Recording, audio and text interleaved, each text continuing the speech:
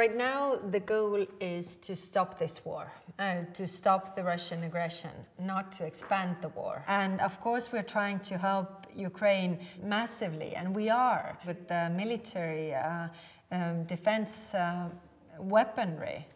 This is something that has not been there before. The human suffering on the ground, we're seeing all this video now of all these indiscriminate bombings. The whole world is watching with horror. What do you imagine is how this ends? It is heartbreaking. I mean, we are doom scrolling, you know, our phones all the time, and it's like, really, and I'm asking this question all the time, that what else can we do? But also, I mean, you know, is there somehow Putin can back off from this?